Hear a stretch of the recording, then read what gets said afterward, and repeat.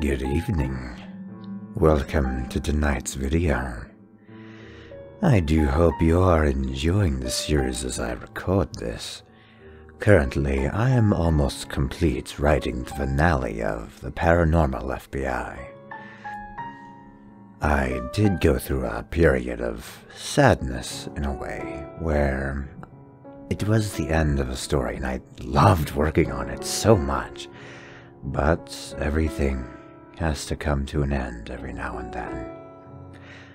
Without further ado, here is Part 9 of PFBI. Hey there. Feels like some time has passed. My head feels like it's getting worse. Each pulse of my heartbeat causes a wave of pain. Kinda wish I had more of that liquid stuff from before. Anyway, I'm sure you're not just reading this for my agitated ramblings.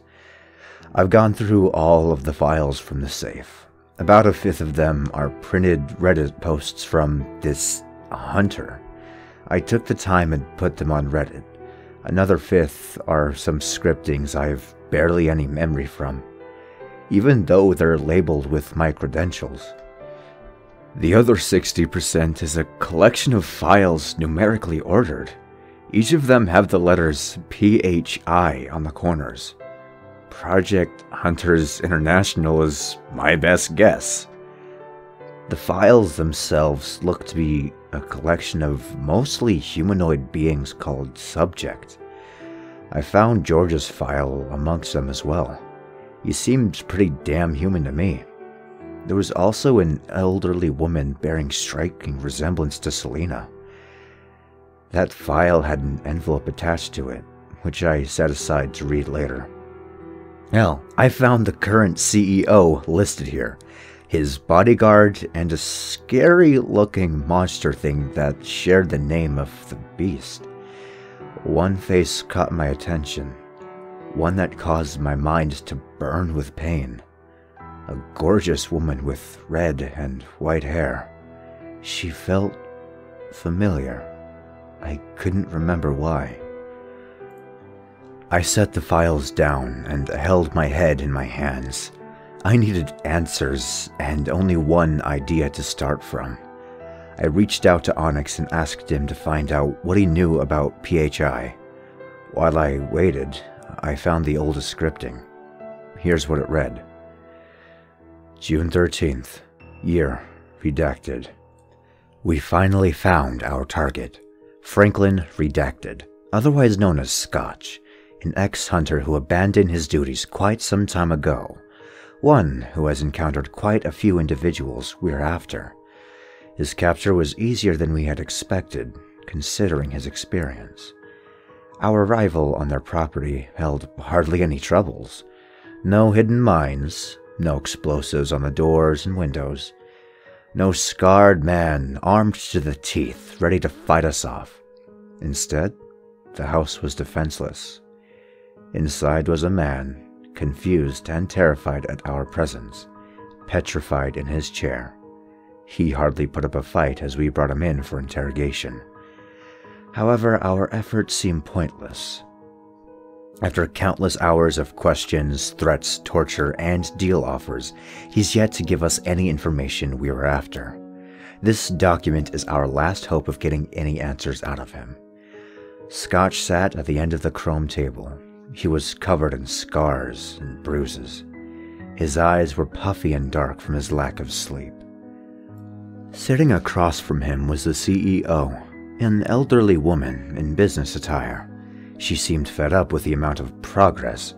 Her eyes stared daggers into Scotch. She tried to find any sign to use to her advantage.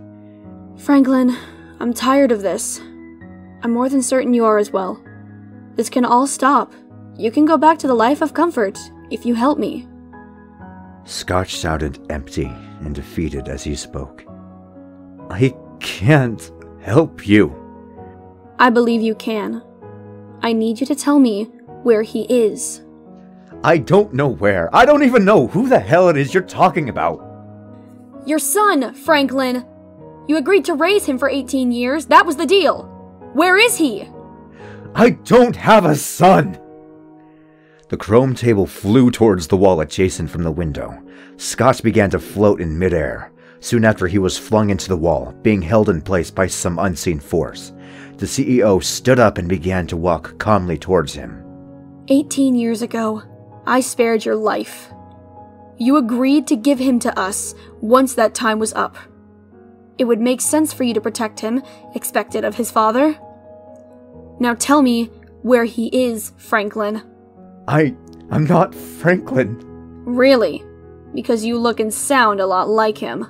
You've got the wrong guy, I swear, he said as tears began to fall from his face. Oh? Then do you mind telling me who you are? I'm Jedediah.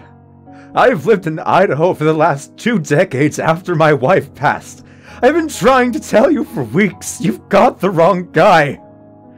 Scotch looked feeble, old and vulnerable. A far cry from the hunter he had been before. So it's true then. You really did erase your memories. All to protect your son. I had to be absolutely certain. She released Scotch from the wall. He slumped over into unconsciousness. Her gaze focused on the window. Clean and heal him up. I want him working for us when he awakes. There's a chance his memories might resurface. Be a dear and keep an eye on him, would you, Fred? I looked into her eyes through the glass, nodding my head in understandment. I just hope everything we've done and will do will be productive. What the fuck? What? I'm sorry, but this has thrown my mind into a tailspin. I straight think can't update you all do when I can sentence, right? Then until I'm friendly guy PFBI. Well, it is a shorter part. I don't recall exactly what was going through my mind as I was writing this one, but I did think it was necessary to bring in a couple elements of advancing the story at this point. But I do hope you enjoyed. As of recently, I mean, a month, 2 months, still recent to me, whatever. It's not been a year, so it's still recent. I have created a Patreon. As of recording this, I have 2 patrons, Pimp Demon and Lycan Trucker. To those 2, I am absolutely grateful for their donations that they've chosen to give me, which confuses me at times, honestly, but nonetheless, I'm very grateful. I will leave my Patreon link in the description. You don't have to. It's a choice, an option. I'm very appreciative, but I'm grateful you're even here listening to this part. I'd like to give a huge thank you to Azarine Fox, or also known as Ms Creepyth. She started out recently as a horror narrator, which I believe I met her at HorrorCon, and her narrations have quite been interesting from what I've heard. I was actually taking part in one of her recent Christmas stories. I played the role of a maniacal laughing clown. Go figure. It was enjoyable. A bit scary doing that part, if I'm being honest, and yes, I really do enjoy collabs like this, having people record voices for me recording voices for others. I love it. But with all that said, thank you for being here and listening.